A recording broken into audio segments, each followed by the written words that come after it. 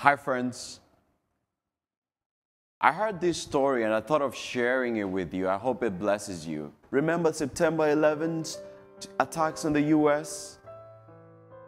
The Twin Towers were destroyed, the office space destroyed. Many people died. But this is the story that happened.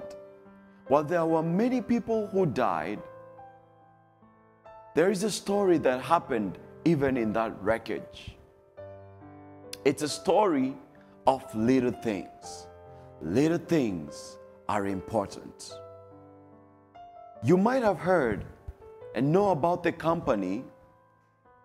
And this man got in late to his work that day because his son was starting kindergarten. And so because his son, it was the first day of school, this man was late for work. And because of that, he was not destroyed inside the Twin Towers.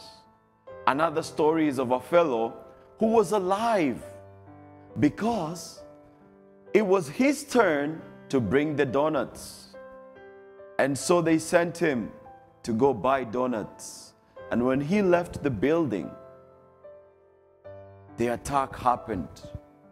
The Twin Towers fell down.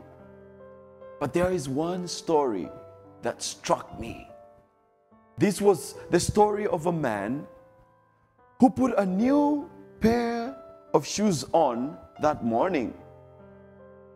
And what happened is, because the shoes were too tight and uncomfortable in his feet, this man couldn't bear the pain. And so he asked for permission to go and buy a Band-Aid.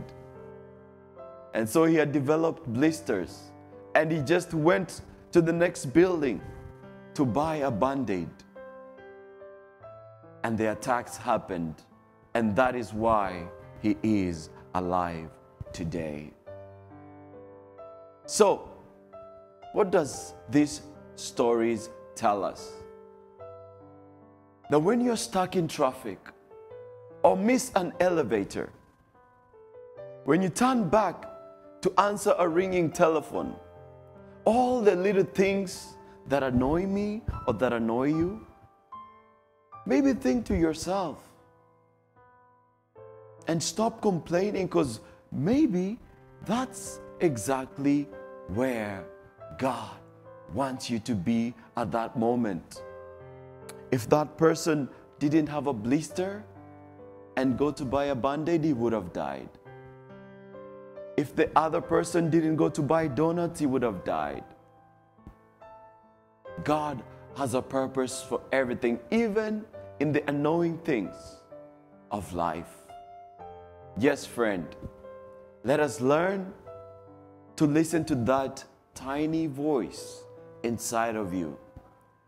Have you ever been sitting just there, all of a sudden, you feel like doing something nice for someone you care for? That urge, that's God.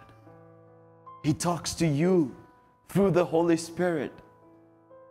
Or maybe, have you ever been thinking about somebody that you haven't seen in a long time, and the next thing you know, you see a cell phone ringing, they're calling you, or you receive a letter in a mailbox. That is God. There is no such thing as coincidence. Or have you ever received something wonderful that you did not even ask for? Like money in the mail, or a debt that someone mysteriously cleared, or a coupon from a department store, a gift, something you couldn't afford. That's God. He knows the desires of your heart. Have you ever been in a situation and you had no clue how it was going to get better? Maybe you were sick or somebody had passed away. That's God. He passes through us in tribulation, but He will help you get to a brighter day.